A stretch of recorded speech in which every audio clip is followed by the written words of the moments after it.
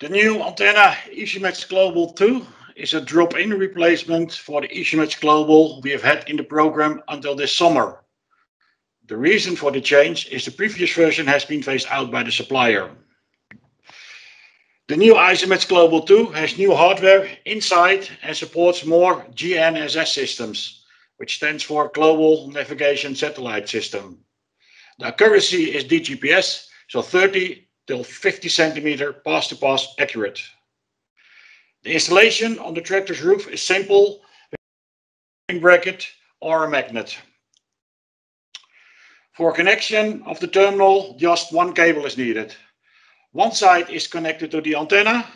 The other side of the cable has two connectors. One goes to the 9-pin to the back of the terminal. The other one is to the RS-232 serial port on the side of the terminal. The cable itself supplies another 9-pin in-cap connector to be able to connect additional tools which need a 9-pin as well. By having additional antenna cables, this antenna can quickly be moved and relocated from one tractor to another one. Also, the IsoMatch Global 2 is equipped with an LED for status indication. Red LED signals the antenna is powered on, but is not receiving signals yet. Yellow LED signals it's receiving the signals from the satellite system, and green LED signals it's also receiving the correction signals from a SBAS network, standing for Satellite-Based Augmentation System. The package is delivered with the antenna itself, the mounting bracket, the magnet and the antenna cable. So now let's go to the other accessory, the IsoMatch Grip. It's an auxiliary device making the operation of implements easier for the farmer. When driving on a bumpy field, a mistake by pushing the wrong button on a touchscreen is easily made as you push the button above, below or next to the original desired button due to the movements of the tractor in the field. This is where the grip takes over. As an operator, you assign the functions of your to the buttons of the grip in the configuration fitted to your needs. With its ergonomic design, you operate the machine from your fingertips. The grip has 12 buttons, of which maximum 11 can be used to allocate a function of the implement. The 12th button is then used to scroll to the next mode. As operator, you can select up till 4 modes, and you can see them in the screen or on the LED on the grip. It's blue, red, green and yellow. For safety reasons, that's 2-button operation, there's a trigger switch to the rear side of the grip. The operator can decide for himself if he wants to use the safety trigger function, yes, as this is a customer programmable option. When the trigger feature is selected and the trigger is pressed, on all buttons with an allocated function, a white LED will burn. If the trigger feature is not selected, the white LEDs will burn directly without trigger activation. The functions of the machine are allocated to the buttons in a programming mode on the terminal. In our case, the IsoMatch Tellus terminals. This program mode can be found on the terminal by pushing the main menu button. That's this one. And then the button with a joystick icon. That's like here. The fastest way to promote and to program is by switching to learn mode. And here we can see the buttons which already have an assigned program. How do we program them?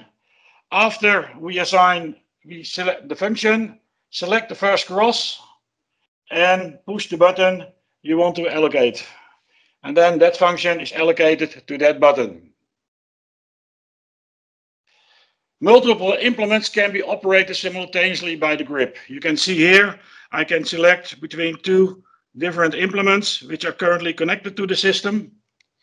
And it's even possible for various machines to assign the same function to the same button. Imagine, for example, a combination of a seeder machine at the back and a front-mounted liquid fertilizer sprayer using the same button for start-stop operation. Talking about sprayers, the grip will be almost a mandatory accessory with the new sprayers equipped with X-Spray software. If multiple functions are allocated to one button, this is shown in the ship's scripts screen with the +++ symbol. By pushing this symbol, you will see which machine and which function are allocated to the specific button of the grip. In this example, start-stop and start-stop for the sprayer and the spreader are both on this same button. As the grip is IF certified for the AuxN functionality, it will not only work with the Kverneland group terminals, but also with third-party terminals with IF certification for the function AuxN. If you want to use the IsoMatch Grip with an IsoBus terminal of a third party, please consult the manual of the third-party terminal how to program the grip buttons. Another advantage of the grip is that it has its own object pool in the screen. This means you can see the layout of the grip on the terminal and see the functions on the buttons which correspond with the buttons of the grip itself. If no function is assigned, a cross is shown.